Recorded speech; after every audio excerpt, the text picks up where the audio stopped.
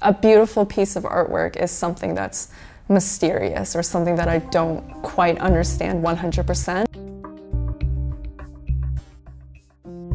Hi, my name is Wei and I am a Toronto-based painter. My paintings start with an atmosphere. I figure out what sort of feeling I want to create. My goal when it comes to creating is just to have someone look at my work and feel something. I want them to ask questions. I want them to look at it and feel uncertainty. I've always been drawn to the figure or portraits in art.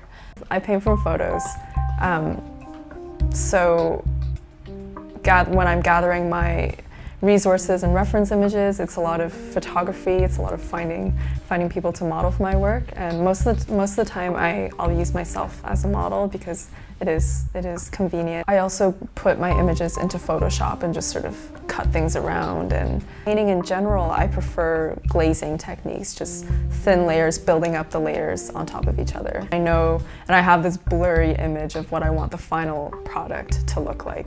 I do a lot of repainting. I do a lot of painting over old paintings.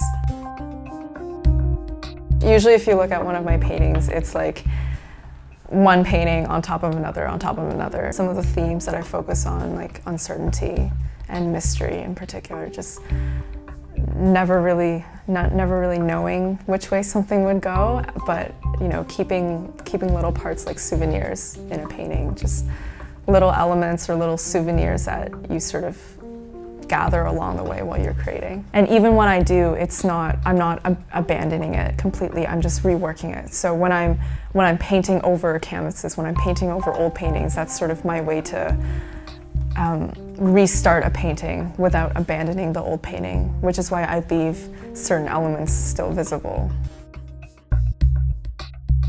Every angle that you look at in my space, you will always see a plant. There's always going to be a plant in your field of vision. So partially because that symbolizes, you know, a reminder that things are constantly growing or evolving, but also because I just really like plants. The biggest risk I took in my painting was actually to not paint at all, just to take a break completely. And I think what that did was just it felt like hitting a factory reset on my brain, just not painting for months at a time and then coming back to it. One interesting thing about my avocados is that you let them grow, you let the stem grow to a certain point and then you snip it. I usually snip it around maybe 6 or 7 inches. And what this does is that it encourages further growth. It'll give you a fuller plant instead of a plant that just grows super tall.